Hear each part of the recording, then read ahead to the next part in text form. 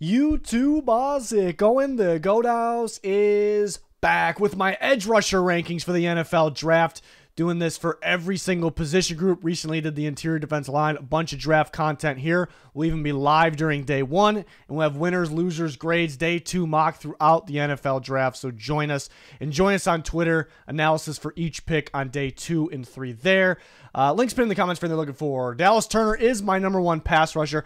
I do think it's a little bit of an underwhelming edge class. There's no elite guy. I think there's a drop-off after the first-round guys, but there's some sneaky guys that we'll talk about. Dallas Turner, originally, he's been my #1 for a bit now. Originally was going to say he's worthy of a top 10 pick, watch more film. I'm like, does he have that feeling? And then I really sat down and thought about it, and maybe not right now, but you have to factor in that upside. And I do think he has the most upside in the class, and what he could become is something special with more coaching.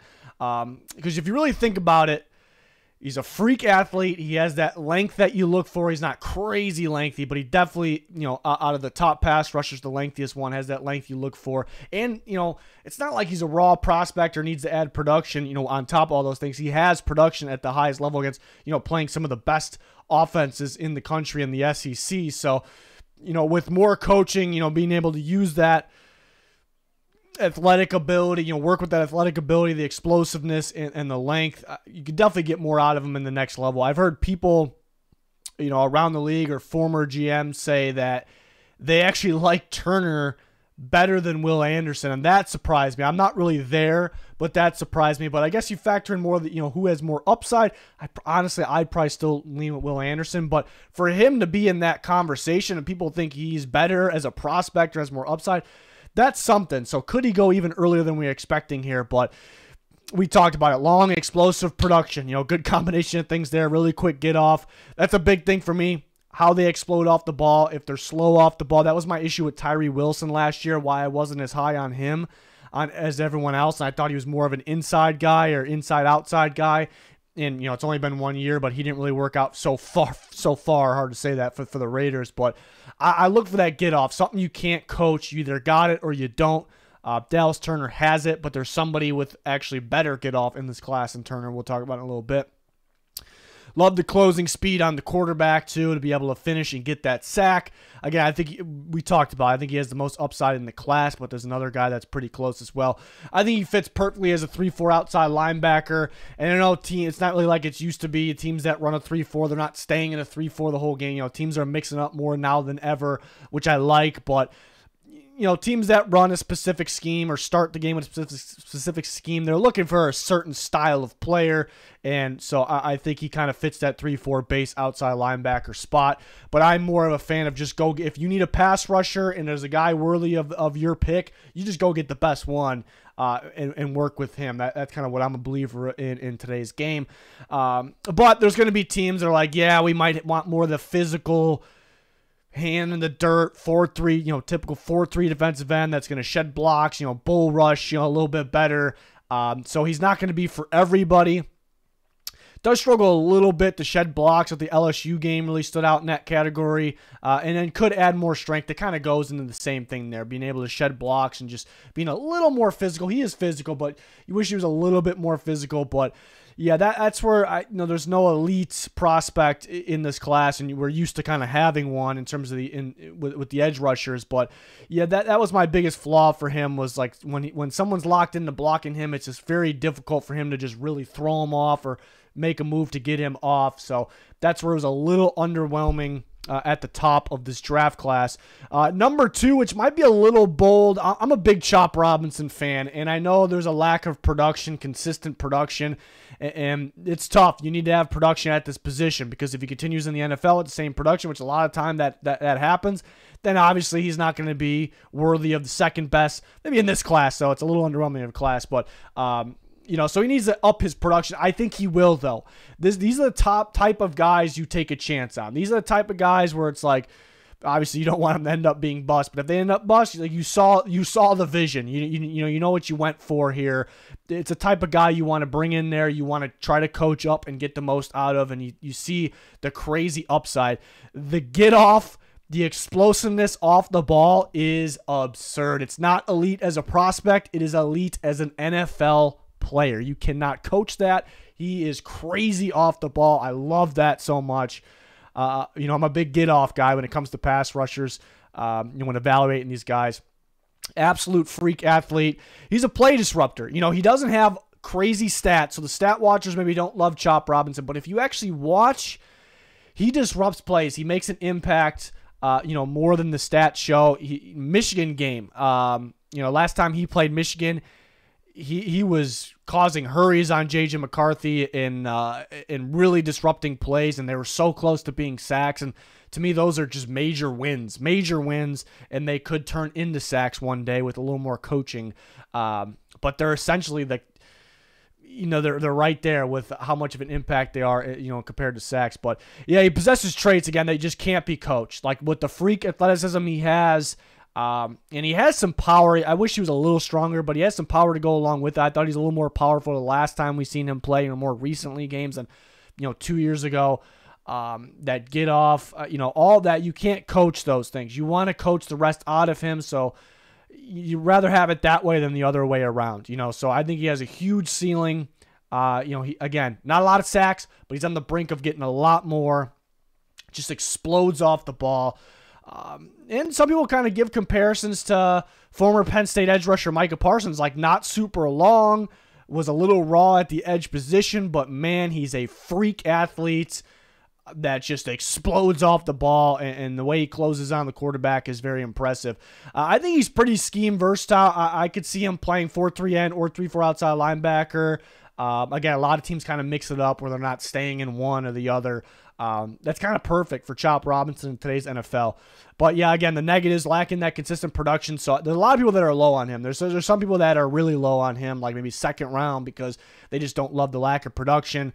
And they want him to finish better. But I'm telling you, he's more of an impact than the stats show, but we do need to put it all together. He needs to finish better. He does drop in coverage as well, something else we want to add, which kind of takes away from his reps of getting more stats.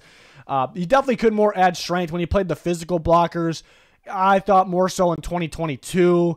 DeJuan Jones, who was Ohio State standout tackle and was very good for the Browns this year, he was putting him on his ass. So that actually popped up a little bit. And so there's other people. Everybody that's low on him is, a lot of those guys are stat watchers, but some of those people might be the thing, and I can understand. That's a legit negative rather than the stats. You put him on you put him on the ground a little bit. I thought that was more so a 2 seasons ago thing than this past year. So I thought he got stronger, but so that's kind of my main issue with him, where I was kind of going to drop maybe a little bit, or if I would have had somebody else ahead of him. But I just love the upside. I want to work with this kid. It's a guy you take a chance on in the first round. And Latu from UCLA is number 3. And this is tough when it comes to rankings, because Latu would actually be ranked higher. They talk about it in the negatives there. But he has a major concern, a major risk with a past neck injury that actually forced early retirement. That was when he was at Washington a few years ago. So now, he played the last 2 years just fine at UCLA, so that keeps us optimistic. But it's a little scary with the neck injury. We see guys like a different position, but a defender and Leighton Vander Esch, that was a big issue for him. Coming out of Boise, and he actually just retired early, and that was kind of an issue for him. So those neck injuries, there are certain injuries that are a little scary like that. It just can happen just like that, and boom, that's it. You wasted your pick. It's tough to say that with a good player like this. So it is a little scary. We had an issue with Jalen Phillips with concussions. I didn't have much of an issue because he just had so many concussions in a row where it's like, God, if he has another one this year, that's going to be scary. We're everyone's still learning more and more about concussions. So they medically retired him. Then he went to Miami and he played and he seemed fine. I think he was more just very unfortunate and how many concussions he had in a short amount of time. So it's not something to me that said, like, yes, that's going to keep popping up. He's had some injuries, though. But that didn't really affect my grade on him. This is a little different. Again, one bad hit, neck thing pops up. We see some players having neck issues. I mean, Chase Young is going to have surgery this offseason. It's a little scary. So that's my worry with him. He would at least be 2. He'd be 2. Dallas Turner's locked in my 1. But if Latu didn't have that concern, he'd easily be 2 ahead of Chop Robinson, even though I love the upside there. And he'd be really close to Dallas Turner. So that is the issue there.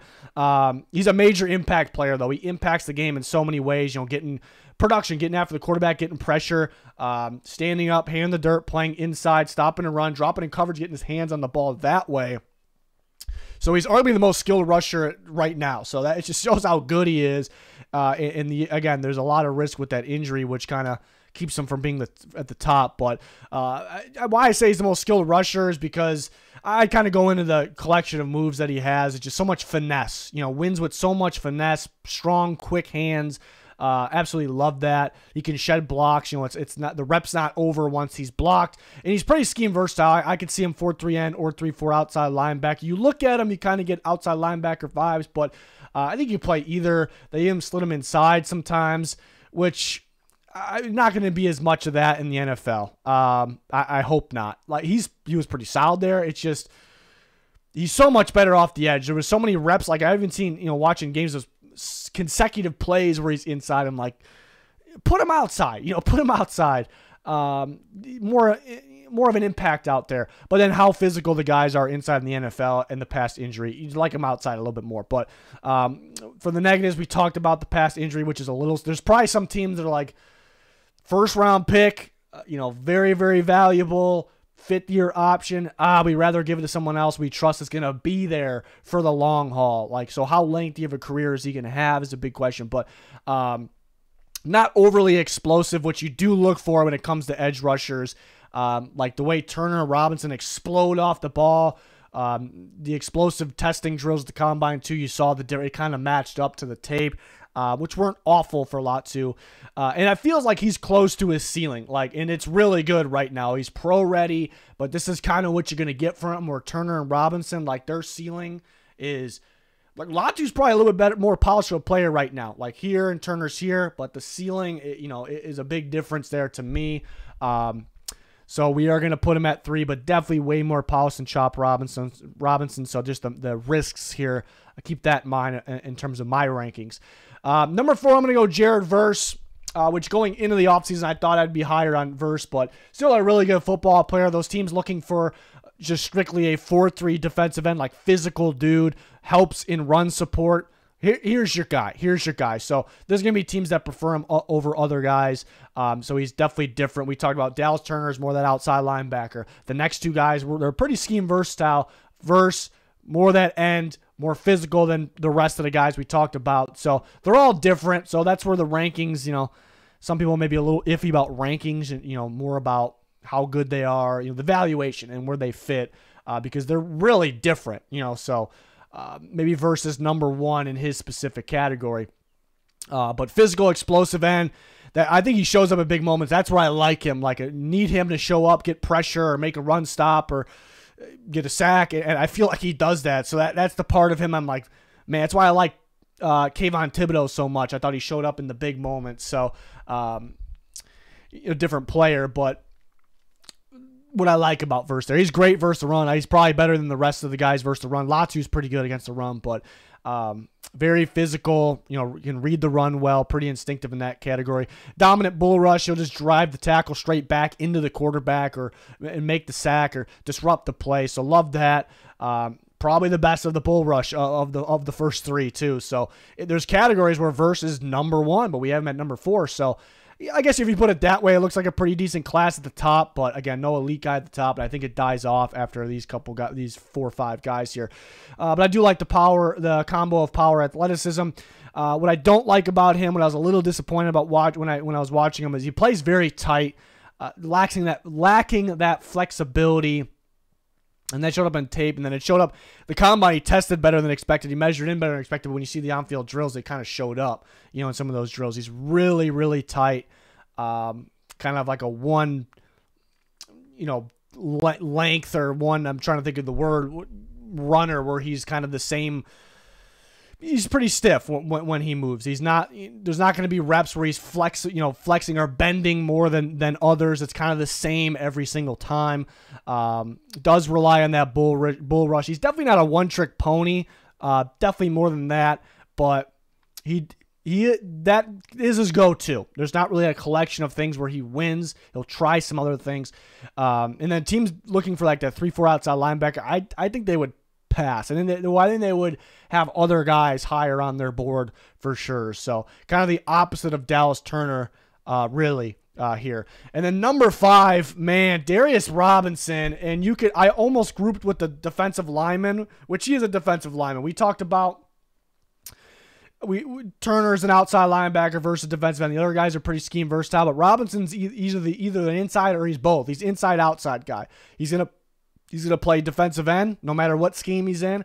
He's gonna play 3 technique. He's gonna play D tackle. He actually played more reps at D tackle throughout his career than off the edge, but he switched to the off the edge this year. But he did slide inside. He played over the tackle as well, and you see more upside there. You see him play better, and then he goes to the Senior Bowl, and everyone's like, okay, this is where this guy belongs, but we got to move him around at the same time as well. But around the Senior Bowl time, because he was dominant there in the one-on-ones, and as a guy, I moved up in the first round. And I started watching, when then the combine happened, actually, and he was lacking in terms of the testing, like the speed.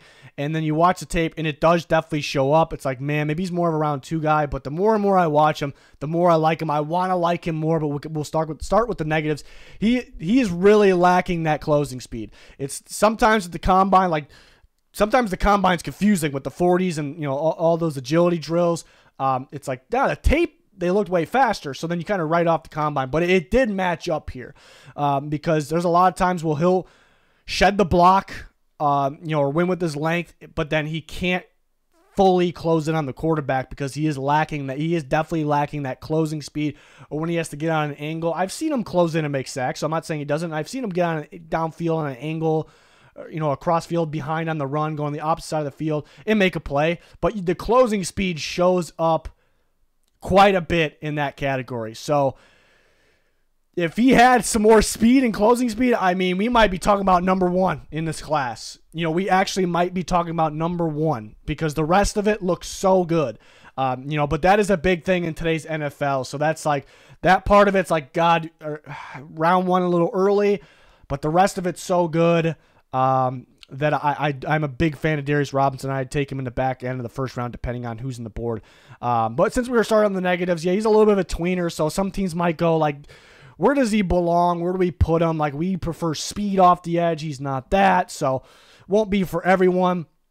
And he still definitely is learning the position. It's kind of just rely on the strength and length, but he's pretty good without those things. But he's a powerful end with inside-outside versatility. Again, he had a lot of reps on the inside. He's going to play all over the place at the next level. You're not going to stick him in one spot.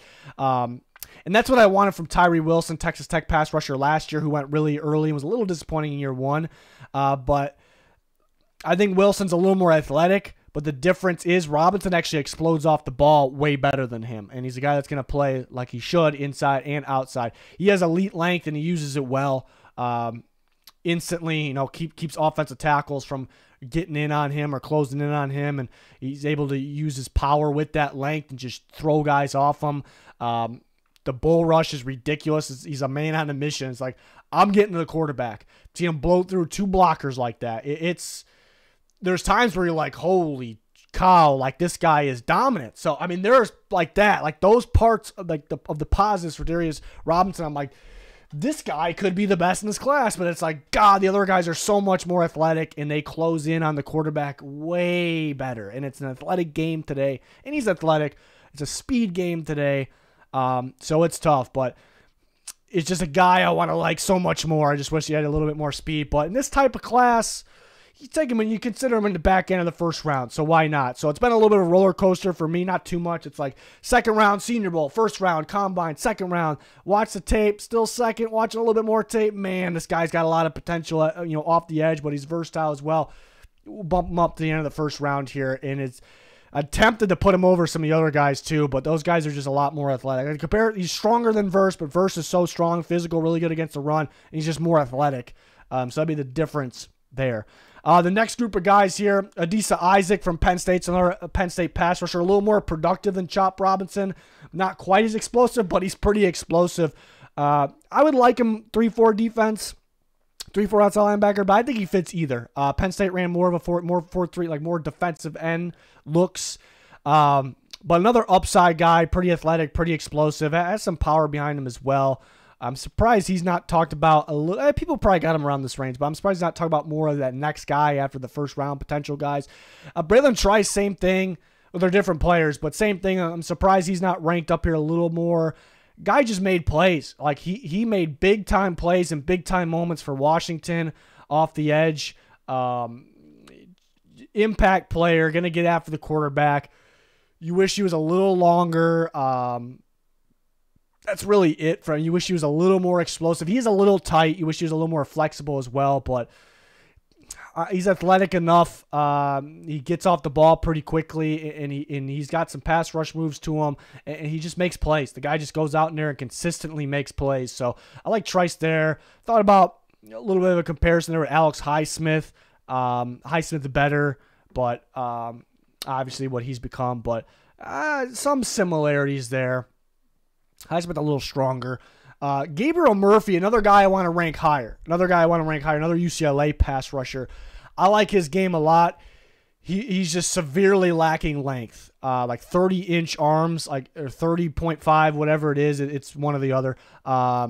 If he had 32, and that 32 is actually considered you're a little bit lacking. But if he had 32-inch arms, we'd be talking about him at least at the top of this list on your screen right now, because he's good. He's explosive, super good athlete. He's versatile too. Like you stand him up, rush him off the edge, you put his hand in the dirt, he'll stand up over the guard or in between the guard and the tackle. Like he'll stand up in places, and it's be considered a blitz at that point. So there's a lot of that in the NFL that is working right now.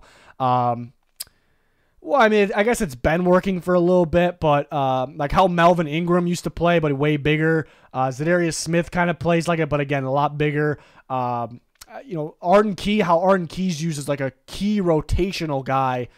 Key rotational guy when he was with Jacksonville and Tennessee. He's like, come in. He's like, what is that guy going to do? Where is he going to rush from? He's so explosive. And again, these guys are way longer than Murphy, so that's the issue. But these are weapons in today's NFL.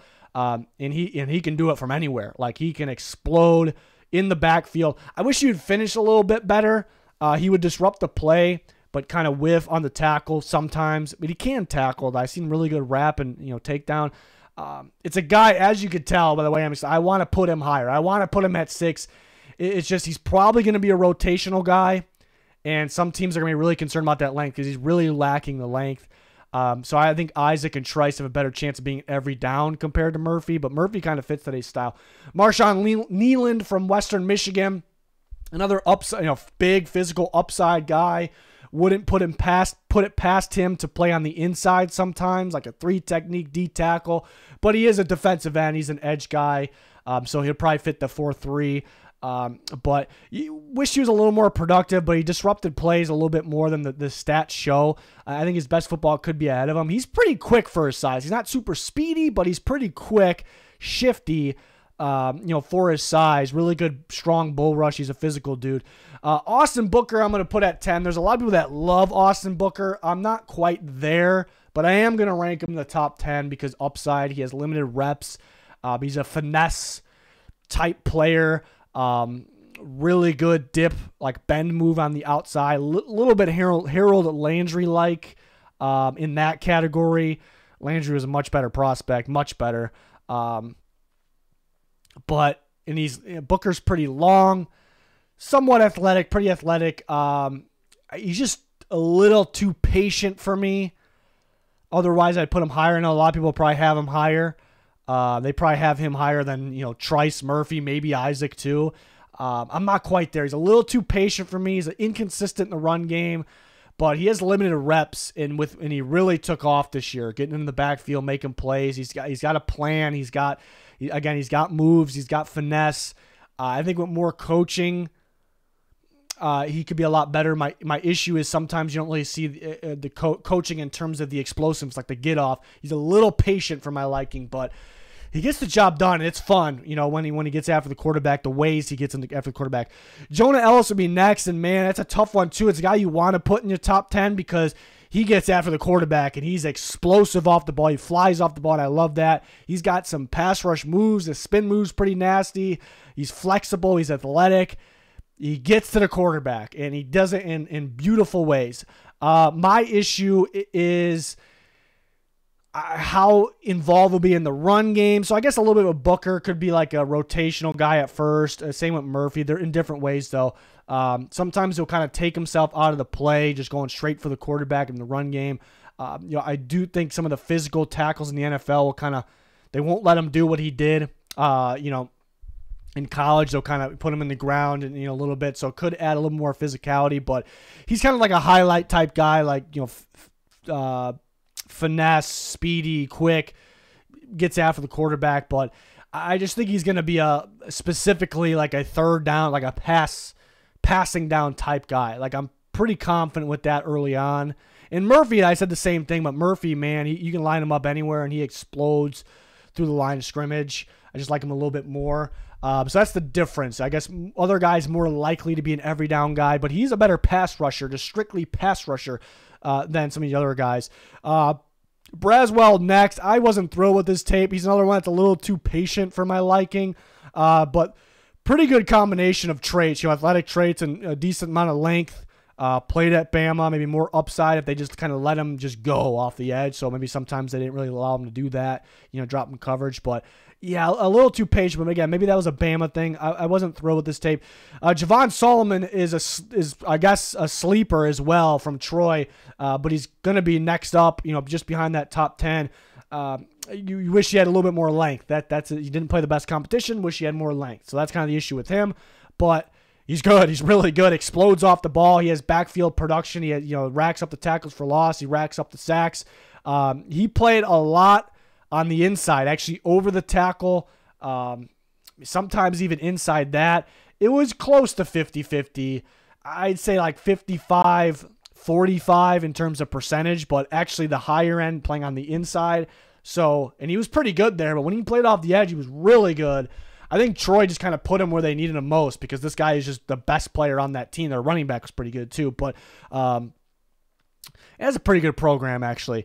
But so I think in the NFL where he belongs off the edge and probably rotational at first, I think he's got upside there because he looks really good. But then having that experience on the inside, I think a little bit, not fully comparable with Will McDonald last year, who I know disappointing didn't play a lot, but he has a lot of upside. But he played out of position at Iowa State. Like they used him inside more than out, and he was a natural on the outside. So it's just a little bit more about getting reps. So maybe it's a little bit raw of a prospect there, maybe why he didn't get going in year one. I think somewhat similar there, like a poor man's, just get him in the right spot. But he's explosive, gets in the backfield. And there's quite a few other guys that we could put on that next up list. A lot of buzz on Muhammad Kamara from Colorado State because he's super explosive, productive, very athletic too. He tested well at the combine. Again, he's productive, and he's fun. My issue with him is really short steps. Like there's no stride to his game, and you don't really see too many of those guys thriving in the NFL. So that's maybe where I'm not. I like him. I love what I see besides that part, but I'm not quite as hyped as some of the other people. And some sleepers like smaller school guys, Jalix Hunt, really small school, Houston Christian, lit up the combine. He used to play safety. Safety turned pass rusher. That's something. And I don't want to say he's a natural, but he's for a defensive back turn edge rusher. It's pretty impressive. He has the traits you look for, the length, the athletic ability. He had some good production. You could see him get across the field pretty well as well, track guys down. It's definitely a raw guy. Like he's not going to start or not even close right away, but the upside is through the roof. And a sneaky one here for you, Bo Richter from Air Force. Maybe he won't even get drafted, but he played edge. He played an edge and off-ball linebacker for Air Force. I think most people will probably rank him with the linebackers because his athletic traits and his body type, lacking length for the edge. Put him at linebacker, and I understand that. I just love the way he rushed off the edge. Dude's a freak. Like, he explodes past, and he can shed blocks as well. Tested very well at the pro day. Gets after the quarterback. So could be a unique player. You use him off the edge and off ball. Could be like a rotational blitz type guy, or could he be like a Van Ginkel type guy? He is severely lacking length, so it's just kind of your later round Gabriel Murphy, perhaps. He's fun, though. He's really fun. He's a big-time player for Air Force, so I'm surprised he's not getting any love at all. But I would take a shot on him later, definitely later in the draft. I think he's better than a lot of guys that are getting talked about, actually. But there's some people that might not even have him on their board, like rankings at all. So that's a little surprising to me. But he also didn't start playing football until like later in his career in high school. Weird calling that a career, but later in his time in high school, so maybe he's just getting going, and he makes an impact, for a guy that's just getting going there, and he hasn't really found that. That could be an issue, but he hasn't really found that firm position for him. But I also think that's like a positive. Like, if he's this productive and this good when he hasn't really figured out where he's at yet in his football career, I don't know. If somebody puts him in the right spot and gets him like consistent, gets him going, like he could be something. So that's where I'm at with the edge rushers. We did interior defensive line. And a guy like Darius Robinson could be grouped with them. I put Brand Dorless with that group. I like him better inside. He put on weight as well, but he can be an edge rusher as well, the Oregon defensive lineman. So there's always those kind of interchangeable guys, which is fun. But yeah, I do think there's a drop-off after the legit guys at the top, and there's no elite guy, but then there's definitely a little bit of a drop-off. So if you need a starting pass rusher, you may need to work early. I think there's going to be better players on the board.